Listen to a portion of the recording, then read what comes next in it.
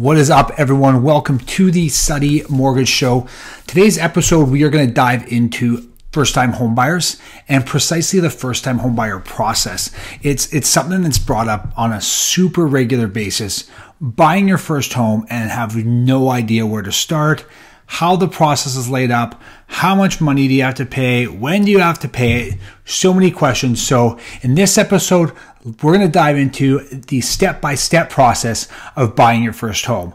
And let's get after it right away. Let's dive right in. The first thing that a first-time homebuyer should do is establish a budget. See, what most people do is they go on realtor.ca, they find a house they totally fall in love with, and then they decide that's their budget.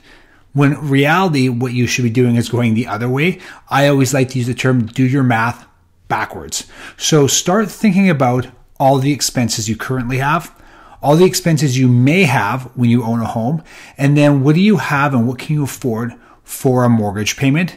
And then that will be what your budget's based on, because that's something you can actually live with and not put yourself in a real tough situation.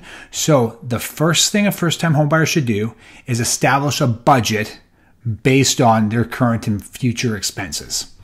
The next step a first-time homebuyer should do is then reach out to a mortgage professional so they can start looking at what does that number mean for them in terms of a mortgage and subsequent purchase price. So when you sit down with a mortgage professional, the first thing you'll do is review the budget together.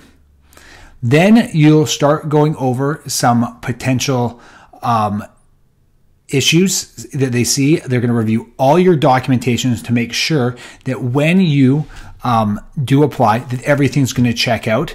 A little side advice to you: if you have been pre-approved or talked to a mortgage person and they haven't looked at any documents and given you a number, I think that you should have a little bit of concern, because how are they going to know if that's paid out? So what you need to do is make sure they review your documents and then finally come up with a strategy for you and a pre-approval. Hold the rate so that while you look for a home, you can make sure you have confidence in knowing that A, you know what you can afford, and B, what it's going to mean in payment. So those are the things that are really important. Again, having a mortgage professional do a doc review for you, make sure they're all lined up and everything checks out, and then have a strategy session where they can go over exactly how this mortgage is going to look for you, not only like immediately today, but how that's going to play out for you in the future. So that's step two. The next step is picking your realtor and having the fun part of house hunting. Now, like every job, not all realtors are created equal. So the things that I feel are important when picking a real estate professional is, number one, I like to have them to have a knowledge of the area. I think there's only so much you can do online. And so to have someone that knows the area you're looking at buy real well, I think is important. What are some of the future development plans? Are there some things in the area that maybe are less or very desirable? Having someone that intimately knows that's super important. The next thing I want to know is what's their negotiation expertise. Are they going to be able to negotiate the best deal for you? Because that's obviously super important. And then the next piece is connection. Do you like them? Do they see eye to eye? Do you guys each have an understanding of each other? I think that's super important. So when picking a realtor, I like to look for knowledge of the area, expertise in negotiations, and then that connection, that person you like with. So a lot of people don't know where to start, and just staring at a sign is probably a terrible idea. So what I would suggest is ask around. Who have your family and friends used, and did they like them? Another great thing that some people don't do is ask another real estate professional, mortgage people, building inspector. You see, people like us, we talk to realtors all the time, and we get a real good feel of who's good at what and things of that nature. So that's also a good source of who do we like and who would we have list our house and help us to buy. That's a great place to find the perfect realtor for you. So right now, we've established your budget. We've got you pre-approved, and you can now buy with confidence knowing that the money is going to be there, and you have the right real estate professional to move forward with this. So now you start house hunting. And I always tell our clients, have some fun with this. You're not going to see all perfect homes, but you have to look on the lighter side of how some things are done. And I've always really enjoyed looking for homes. I will say one of the biggest things that people don't realize is when you're looking for a home, the key is to really do a lot of communication with your realtor, because in the realtor's eyes, all the things you like and all the things you don't like are very important, so they can hone down just the places that suit your needs. So have some fun, look for your home, and find the place that's going to work for you. Another tip that we'll give you is there's no such thing as a perfect home. It's just not. There's always going to be a little something. So overlook the small things. What can you fix? What will a coat of paint do? And then what are the things you can't fix? And make sure you really hone on the things that are really important when you're trying to buy that home, and don't get distracted by the small things. So now comes the real big part of this transaction, and that's you found a home and now it's time to make an offer. So you'll have a discussion with your realtor about what the right price is for you guys, when you want to move, a bunch of little factors, and they're going to drop an offer for you that they will present to the seller. And that's when the negotiation comes. You make an offer for a price, they maybe agree, they counter. This is where that negotiation back and forth happens until you finally land on the price that you, seller and buyer, you being the buyer, agree on, the closing dates, and any of the other little things. I think when it comes to negotiating price on real estate, it's very important to think big picture. Too many people get caught in the small things. I think it would be really too bad if someone gets stuck on a $5,000 difference in purchase price for a home that when they sell in 5, 10, 15 years, they're going to make hundreds of thousands of dollars. So when you're looking for a home and you're doing negotiation, try not to get caught in the weeds. Take a step back and think of a big picture on how much of this is going to affect you, whether it's that $5,000 or $10,000 price difference, give or take a date. Is it really something to lose maybe the perfect home over? So now you've done your negotiation. Everyone's agreed on a price and a date. What you do now is enter into what we call a subject removal period. So your offer is going to typically say things like, I will buy this house for this price and on this date. However, I want that's based on doing a building inspection, making sure the lenders are good with the financing, making sure if it's a strata unit, we've looked at the minutes. There's just a couple things on this individual property that all the parties have to review and be comfortable with. Now, subject removals can vary from a couple days to a couple weeks. Every market's different. But in this subject removal time is where you have to get real firm that this is the place you want. So as a mortgage professional, this is where we have you pre-approved, but now we present the property to the lender. Do they like the property? Did they have any concerns? So this week, that subject removal period is generally that week where there's a little bit of stress because you're going to really find out if you want the place. This is also the time where you first have to make a payment of some sort, and who you pay at this point is the building inspector and potentially an appraiser. It's the first outlay of cash you will have to make when purchasing a home, and the building inspector is going to be about $500, give or take, and they're going to check over the place and make sure it's a great investment. And the key to know about the risk here is if you send out a building inspector and pay him his $500 and the house is terrible, you don't get your $500 back. But you also have the peace of mind that you didn't buy a place that could have been a real sinkhole for you. So that's the first time you're going to have to, quote unquote, write a check.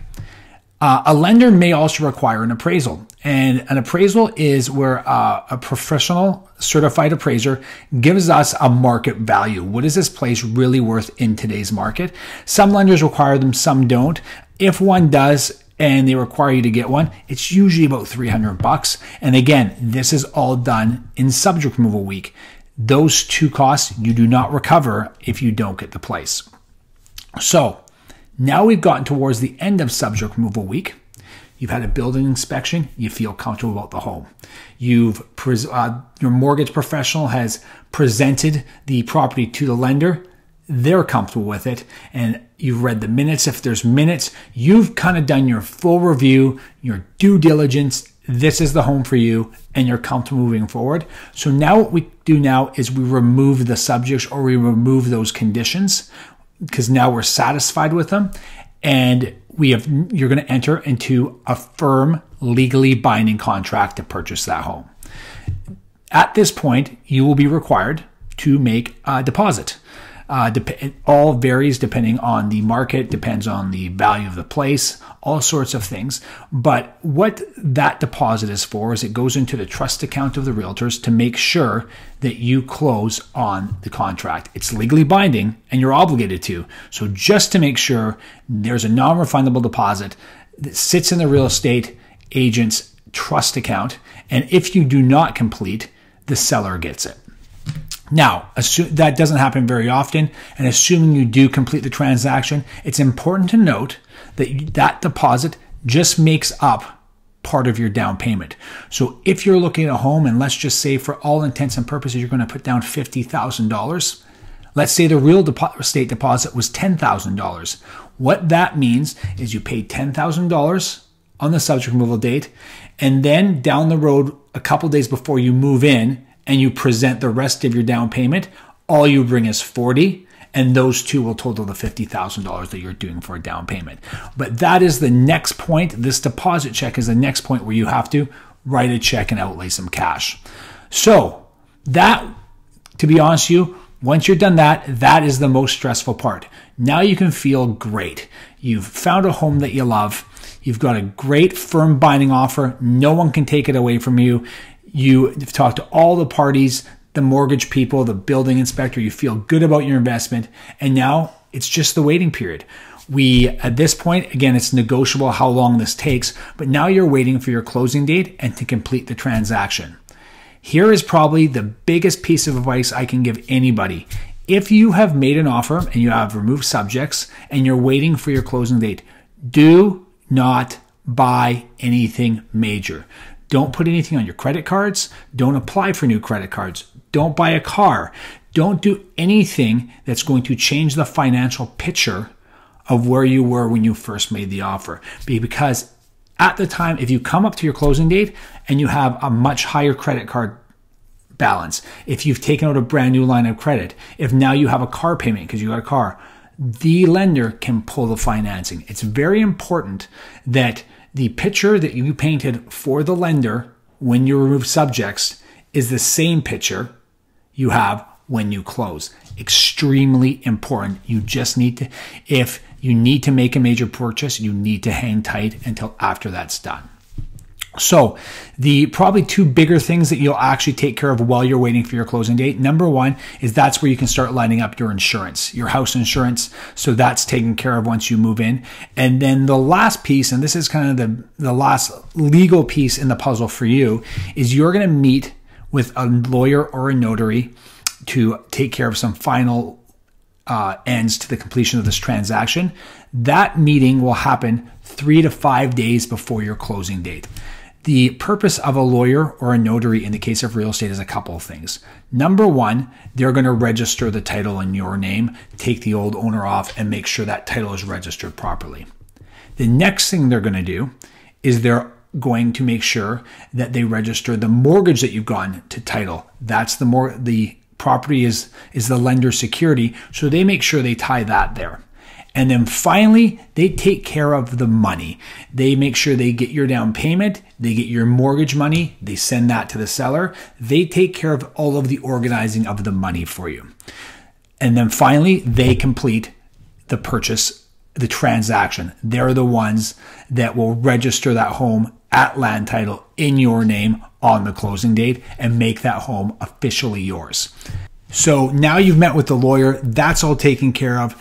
It's on the closing date or the completion date, the lawyer will register title in your name, that home becomes yours. So the second final step in this transaction for you is the possession date. And this is a fun one because this is the day the realtor gets the keys for you, hands them off to you, and you can start moving into your new home. So now you've completed all the legal side of acquiring your new home. The home's yours, you have the keys. there's the last step, and that's the housewarming party. That's when you have a good time. You get to show off what you bought. But that is the step-by-step process on how to purchase your first home. I hope that's helpful for you. As always, if you have any questions, we are here to help. This is Jason Suttie with Suttie Mortgage. Your story starts here.